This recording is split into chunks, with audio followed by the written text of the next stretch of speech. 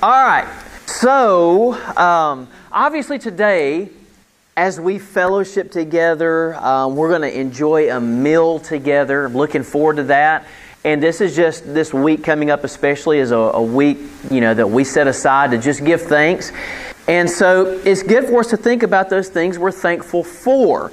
Paul says this, and obviously y'all know these verses, 1 Thessalonians 5:18. He says, in everything give thanks. Paul says in 1 Timothy 2:1, he says that he exhorts, therefore, that giving of thanks be made for all men. We should be thankful for each other. And I want to tell you all this morning. I am super duper thankful. That's like big time thankful, by the way. I am super duper thankful for Liberty Bible Church, but here's why. Because you guys are truly a biblical church. Now, here's the twist and here's the turn. When I say biblical, here's what I really mean. And you need to pay attention. Bill is laughing. Bill, good to have you back, man. Look, you're front and center too, so you're getting all the comments and questions today, so you got to be on the ready, all right? But when I say I'm thankful that you guys are a biblical church, when I say biblical, what I mean by that is you guys are weird. Caleb said, yes, weird, okay? You're weird. And did you know this? Did you know that it is biblical to be weird? Gene, did you know that? You need to, because you and I especially, we're weird naturally, but now we can justify it and say, no, we have to be. It's in the Bible, right? Happy to be weird. And y'all know, when I say weird, I really mean that in the way we typically think about the word weird as something sort of being out of the ordinary, maybe bizarre or strange and just overall different. Just as a side note, Roblin, I talked to Crowder this morning because I get up at 4 on Sunday mornings. At like 4:30, I was texting Crowder, and he's over in Spain, y'all. So it's like lunchtime over there, So I'm texting him everything, and I got to thinking about Crowder. Crowder, he at one point he sort of characterized our little church, and he put it into words that I thought were so fitting. He said, "We are misfits," and that's what we are. We are weird misfits. And but here's the thing, we have a biblical mandate to be weird. Look here in Ephesians chapter 4, Gene. Ephesians chapter 4, and look with me at verse 17. Paul says, this I say therefore, and testify in the Lord, that ye henceforth walk not as other Gentiles walk, in the vanity of their mind. We are to walk not as other Gentiles walk. We are to walk differently than other Gentiles walk. Okay? If you think about it, people walk in a lot of different ways, and you can kind of tell by somebody's walk a lot about what's going on. So, for example, if I came in today and I came up here to teach and I was kind of like this, what's that walk telling you? Wore out. I mean, just slapped, tired. I mean, just done. What if I came in today and it's time to preach and y'all are all sitting down, you got your Bible out, and I kind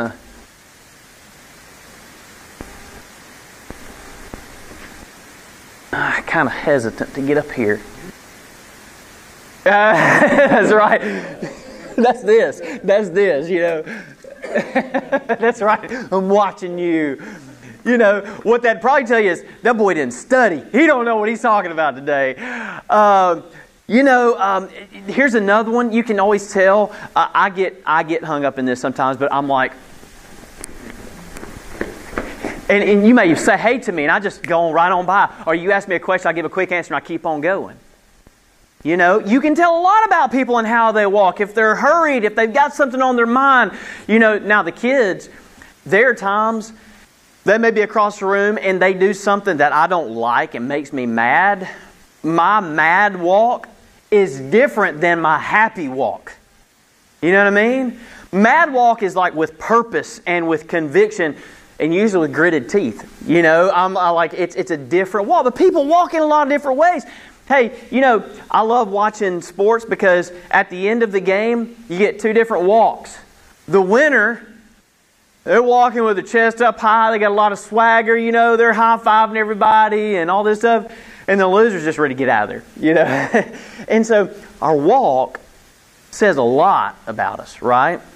And so walking has much to do with our manner of life, all right? And when Paul uses this word, walk, not as other Gentiles walk, that's how he means it, to have a particular way of going about daily life. So when Paul says walk not as other Gentiles walk, he's talking about our daily going about our business, okay? And so what's interesting is Paul uses this word walk 37 different times throughout his writings. And not one single time when Paul uses the word walk does he use it in a way where he's talking about put one foot in front of the other, then the next.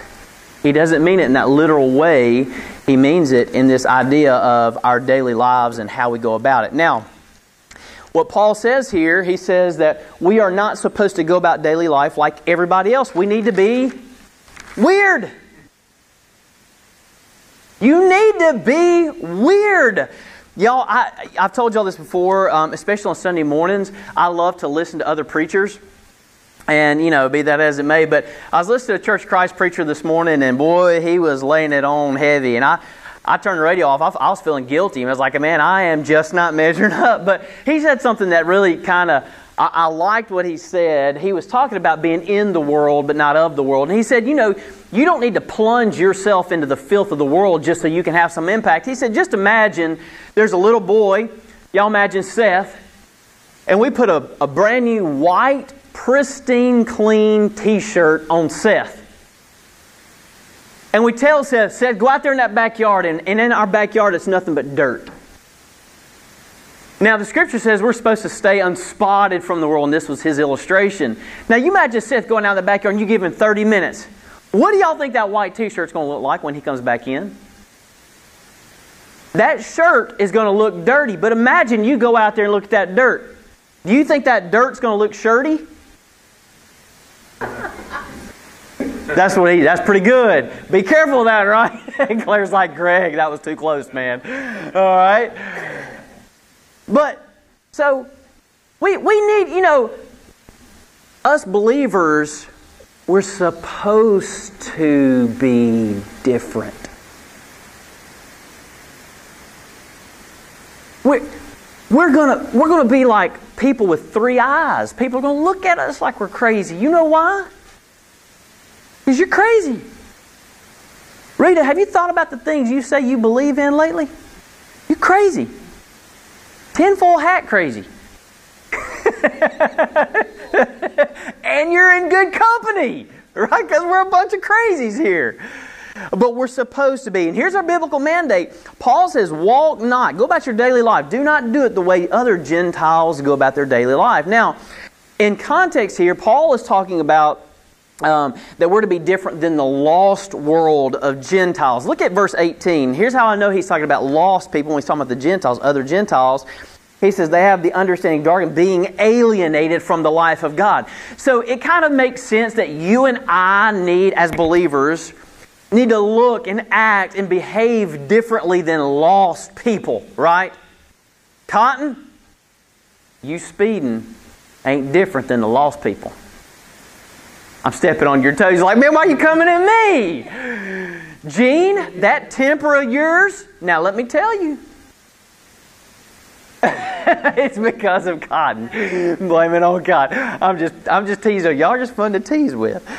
But hey, we kind of all get, hey, we know we're supposed to be different than lost people, from those that are alienated from the life of God. But y'all know, I'm also thankful that we're not like other believers as well. We are truly, and I mean we, Liberty Bible Church, we are weird Christians. You get all the Christians into one room, and you plop Liberty Bible Church in the middle of that room, y'all, we're weird. We are weird. And y'all may not know this. We have been characterized in such a way, we've been called a cult. We have been put on a list at other churches to be avoided. And that is the literal truth. I'm not making that up. I love y'all's reaction. Because we just kind of laugh and giggle at that. See, once you're a weirdo and you come to accept it, it just is what it is. You know, now you're free. I can just be a weirdo then. Right? And but we are weird Christians. The biggest difference that we have from other Christians is that our doctrine is weird. Y'all, I mean, even within ourselves, there are points where we teach things and we look at things in Scripture and we all kind of shrug at that, or we draw back a little bit and go, oh, that's kind of weird, man. I don't know. We've all had those moments. You know? I can tell you the first time Truman started saying anything to me, I thought, this guy's off his rocker. You know? I mean, he's old, he's senile, you know? I mean, he don't know what he's doing. He's you know, got one foot in the grave, you know? Doggone if he wasn't right on some things. Y'all don't tell Truman he's right about everything, because then he'll get the big head, you know. But our doctrine is weird. I'll grant you that. But again, these are distinctions that I think are important. Let me give you one example of the way our doctrine is weird. So y'all just read it here. You may not have even realized it. Verse 17, come back to it. Paul says, "This I say, therefore." Now, most people will read that phrase and just go right on by, never even thinking that there is any particular importance about the fact that the Apostle Paul here, by the inspiration of the Holy Spirit, says, "This I say." And they'll read on past that as if, well, okay, great, we know it's Paul. He's saying that he's just speaking in the first person, no big deal. But not us weirdos, right? Us weirdos know enough now, and if y'all have been around this study of Ephesians long enough, you know there's a whole lot of stuff packed into every single word in this Bible, okay? And so there's some significance here. Now, when you and I read the Apostle Paul's writing, and he says, "I say," is Paul saying something new. It's Paul saying something different that hasn't been said, that you can't necessarily track out in the rest of Scripture. Because you and I understand the Apostle Paul was set apart in a different way, for a different purpose, with a different message. He himself says it over and over again. And how many times does Paul say, "I certify you, I certify you"? In other words, I guarantee you I'm different. I'm a weirdo. And so his message is weird. And so here when Paul says, "I say, therefore," he's given us something that's different. Let me give you another perfect example of this. For the longest time, this passage that we're about to read, it threw me for a loop. I couldn't quite understand what was going on. Y'all turn and look at it with me. 1 Corinthians chapter 7. Hold your place in Ephesians 4. Go with me to 1 Corinthians chapter 7.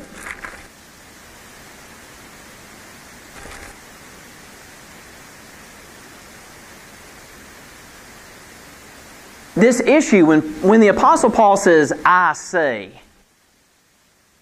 that's a big deal. We need to key in on those phrases. I did a search of this. I think there's 39 times that the Apostle Paul in one way or the other says, "I say." Okay? And it's pretty important when he says that. You need to tune in because you're getting some real unique information. Watch this. 1 Corinthians chapter 7. Come to verse 10. Now, in context, Paul's talking about different marriage, concepts and principles and things like that. And look at verse 10. Paul says, "And unto the married I command, yet not I, but the Lord." In other words, the Lord gave him a command. Okay, so this is the Lord commanding. "Let not the wife depart from her husband." But keep going. "But, and if she depart, let her remain unmarried or be reconciled to her husband, and let not the husband put away his wife." Now watch verse 12. This is the one that used to throw me off. "But to the rest speak I, not the Lord. If any brother hath a wife that believeth not, and she be pleased to dwell with him, let him not put her away." I used to read that and I think, well, So does that kind of mean since Jesus didn't say it, it doesn't quite rise to the level of something so important, I need to obey it as a command that would necessarily come directly from the Lord? That's the way I kind of used to understand that. And I think it's kind of strange. So y'all know what I did? I just avoided it. When you don't know, just go away from it. Don't teach it. Because I didn't understand, I didn't yet have the understanding of what it means to rightly divide the word of truth. Now here's what happens. When you rightly divide the word of truth, you understand that the Apostle Paul was given a unique and distinct revelation that was intended to fulfill or complete the Word of God.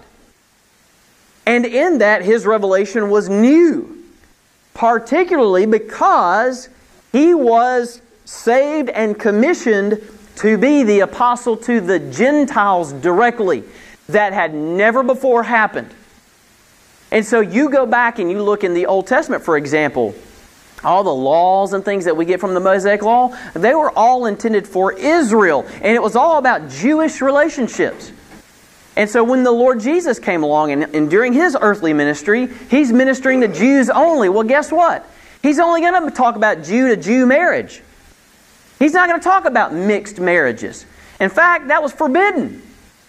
Well, now all of a sudden you've got the Apostle Paul coming along, and he's coming to all us people out there in the world who are all kinds of crazy, right?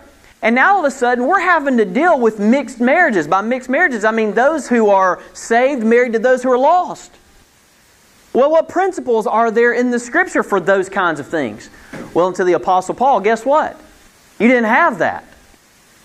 And so now, by the authority of the Holy Spirit and because of the Lord's ministry through the Apostle Paul, Paul has the authority as an apostle to say this is how to handle this matter-of-factly, and it is by the inspiration of the Holy Spirit. Y'all with me? And so when Paul says, I say, that's significant. That's new. That's distinct. And it's very powerful information we get. Now come back to Ephesians chapter 4.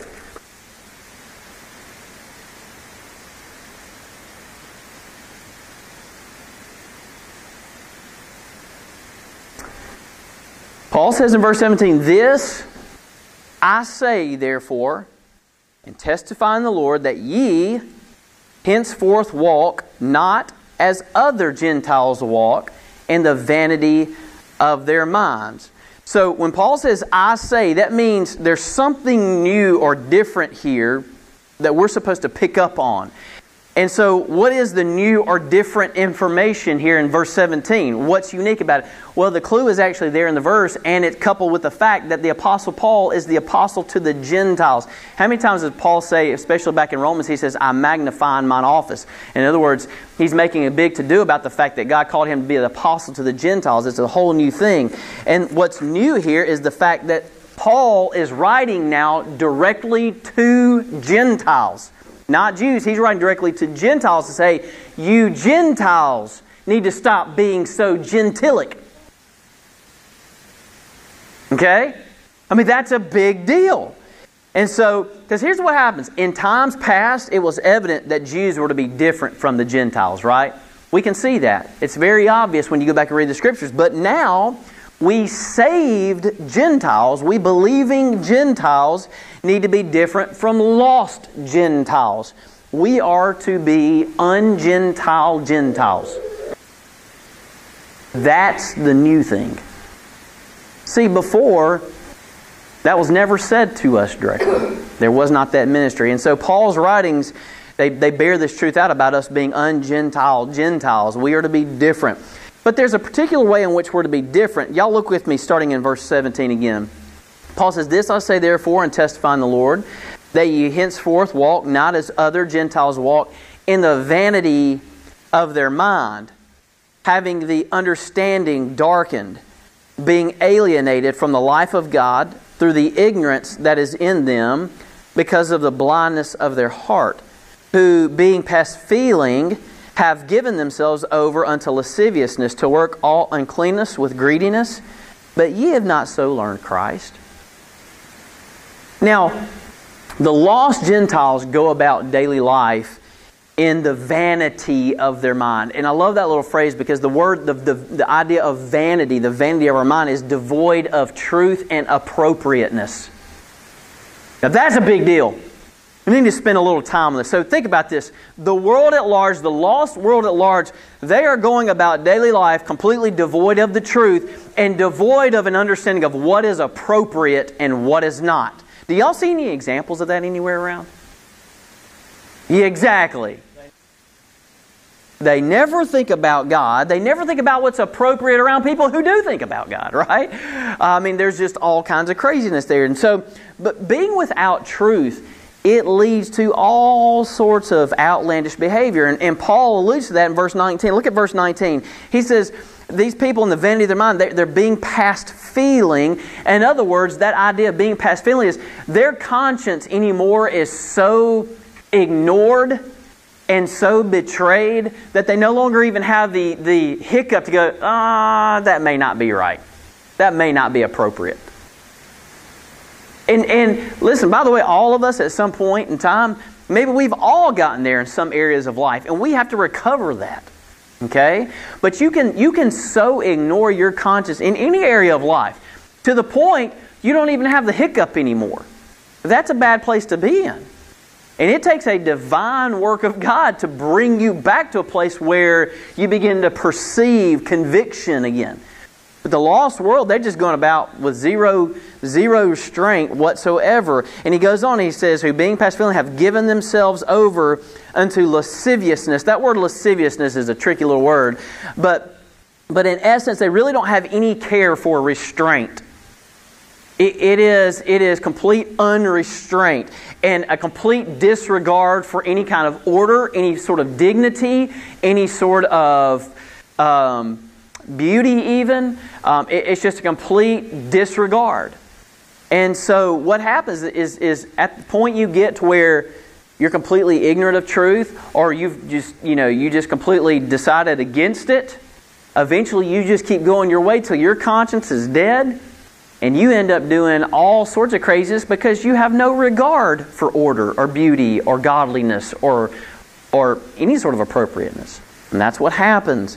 And so there's that lack of it. And he says they've given themselves over to lasciviousness to work all uncleanness with greediness. Now that last part where it says they do it with greediness, in other words, it becomes a craving.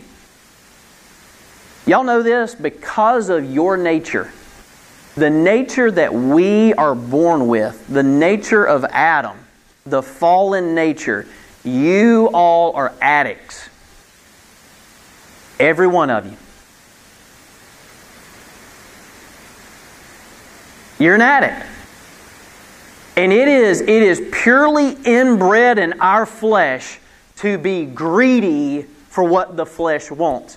On all sorts of levels. Okay? Money, material possessions, the list goes on. I mean, there's just a whole slew of things that the flesh, and remember what Paul tells us in Galatians, the flesh lusteth against the Spirit, and the Spirit against the flesh, so that you cannot do the things that you would. I mean, there is a real war there. But the difference between the believer and the unbeliever is we now have the Holy Spirit to reawaken, to poke and to nudge us with conviction when the thing we are looking to do is wrong. He can say, no. And we can have some restraint and some perception about the thing being wrong. That's a big deal.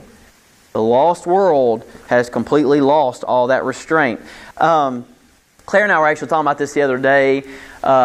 Every day Claire goes to the school to pick up the kids, and the other day she said she was standing out there waiting to get Seth from school at the end of the day, and so there's just a group of parents standing out there talking, and it kind of floored her. She said, it threw her back. How many people are standing there at the elementary school in line waiting to pick up children, and the foul language that's coming out of their mouth without any hesitation?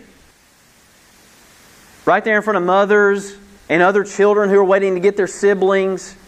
And just like it's just common language. That is a perfect picture of what it means these days to have lasciviousness. There's no restraint. There's not even the thought that it's improper. I mean, I don't have to tell y'all if you go to any public place where there's a lot of teenagers hanging around anymore that there's a complete lack of restraint. I mean, look at the fashions of the day now. I mean, there's just no restraint anymore. It's just all been cast off. And this is just the way the world works. Why do they do that? They want to. The flesh wants to, but look at this. Go back with me to Ephesians 2 real quick. Remember, you and I are not exempt from this. We've been there too. In fact, that's what Paul says. Ephesians 2:2. Verse 2, chapter 2, Ephesians. Wherein in time past ye walked according to the course of this world, according to the prince of the power of the air, the spirit that now worketh in the children of disobedience. We can never forget the spiritual dimension of this. And that is what I think is the most unfortunate thing these days, is that people even Christians, want to sort of ignore the fact that there is a real spiritual element here. And so that's what we see going on. Come back to Ephesians 4 though. Look what happens. Look at verse 18 again. The other Gentiles, having the understanding darkened, being alienated from the life of God through the ignorance that is in them. Now look at this last part. Because of the blindness of their heart. I want you to notice that the kind of condition that the world has is a heart condition. It is a heart condition. It is not an education condition. It is not a lack of knowledge and information that is causing the world to suffer in complete lack of restraint and immorality and ungodliness. That is not the reason for it. The reason for it is a heart issue. And this is why I see this every time the political cycles roll around. The world's answer to cure the ills of humanity is always education. No wonder we're in bad shape. I mean, if you're a teacher, no offense. Okay, but education, listen, whether it's public, private, or otherwise, education is not the answer. It's not. It will not solve the ills of the world, because the ills of the world it's a heart issue. All right, Rita, you about to say something? Or you just getting fired up? Okay. So, but it's important for us to think that the more the world moves away from biblical truth and values, the more they'll look to education and other means to solve problems. But it's just not going to happen. Come with me to 2 Corinthians chapter 3. 2 Corinthians chapter 3.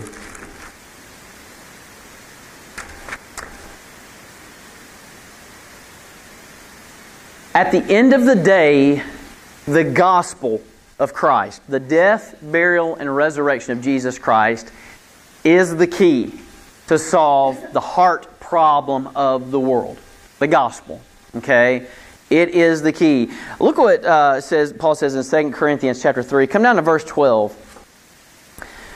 He says, seeing then that we have such hope, we use great plainness of speech, and not as Moses, which put a veil over his face, that the children of Israel could not steadfastly look to the end of that which is abolished, but their minds were blinded. For until this day remaineth the same veil untaken away in the reading of the Old Testament, which veil is done away in Christ. But even unto this day, when Moses is read, the veil is upon what? They can't see what really God was up to. There is a blindness. Okay?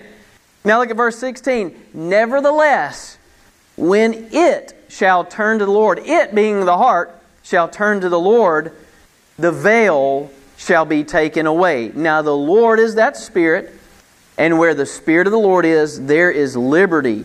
But we all, with open face, beholding as in a glass the glory of the Lord, are changed into the same image from glory to glory, even as by the Spirit of the Lord. See, here's the thing. You've been liberated by Christ. You all have been liberated by Christ. The lost world has not yet had the blinders removed because they haven't yet trusted the gospel. You and I, though, we have. Now come back to Ephesians 4.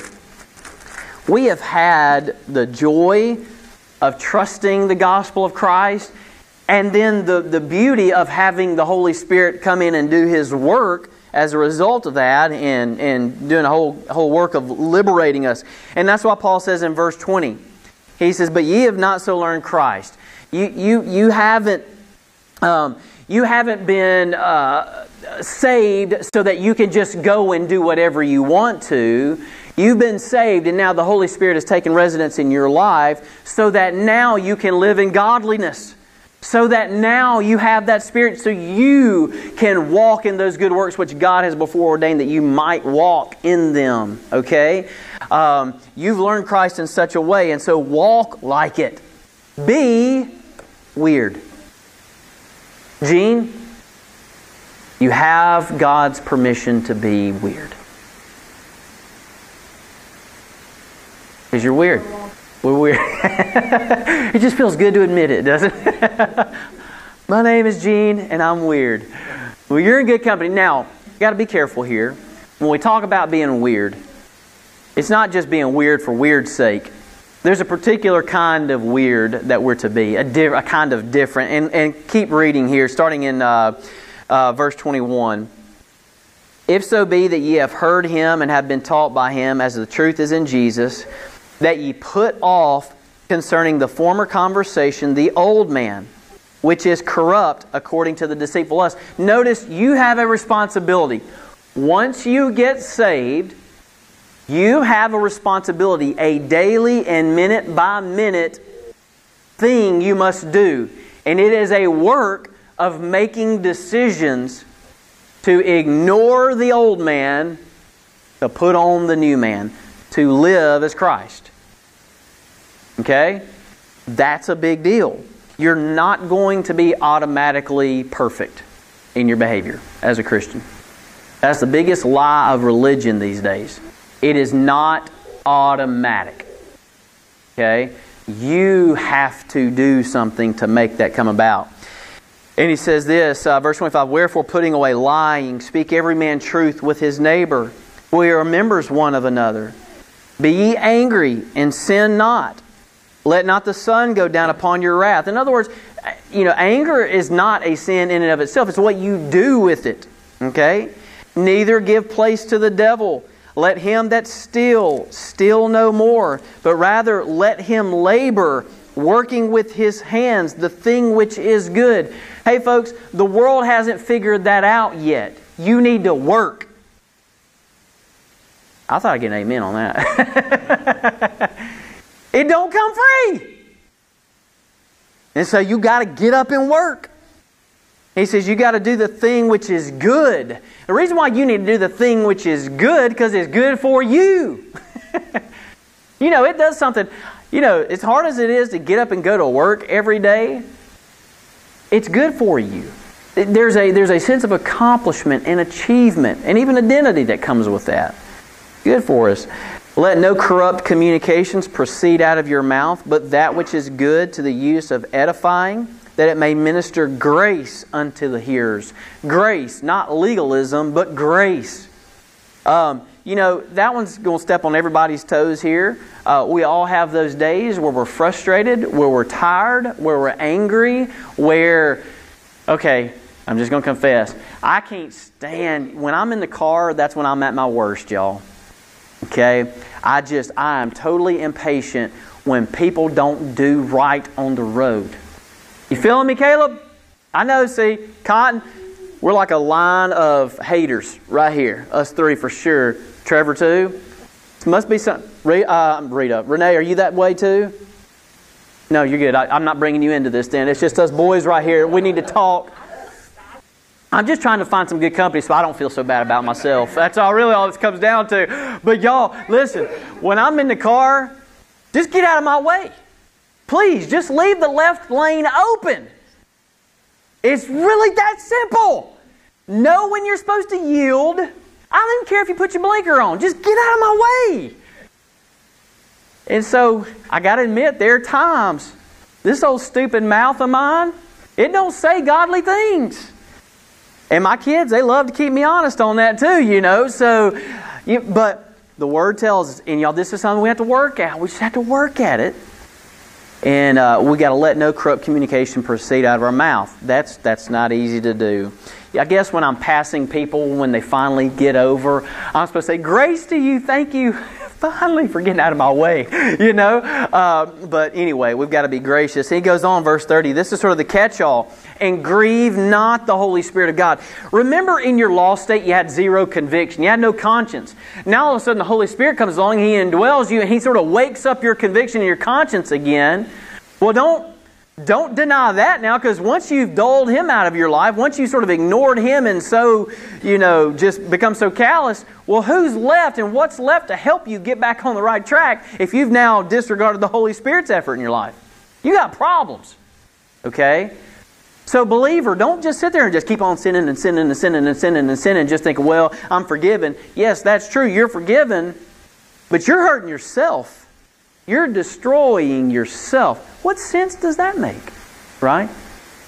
And so this takes some continual work. He says, grieve not the Holy Spirit of God, whereby ye are sealed unto the day of redemption. I love how Paul gives us just another quick reminder of the security that we have in Christ. That seal of the Holy Spirit cannot be broken. Okay? Praise the Lord. He goes on in verse 31, let all bitterness when you're driving, and all wrath when you're driving, and anger when you're driving. See, it's just there, isn't it? You can't get around it. In clamor and evil speaking be put away from you with all malice. And be ye kind one to another, tender-hearted, forgiving one another, even as God, for Christ's sake, hath forgiven you. Hey, listen, when it comes to forgiving others, especially when they've upset you, you will not find any reason in that person to forgive them.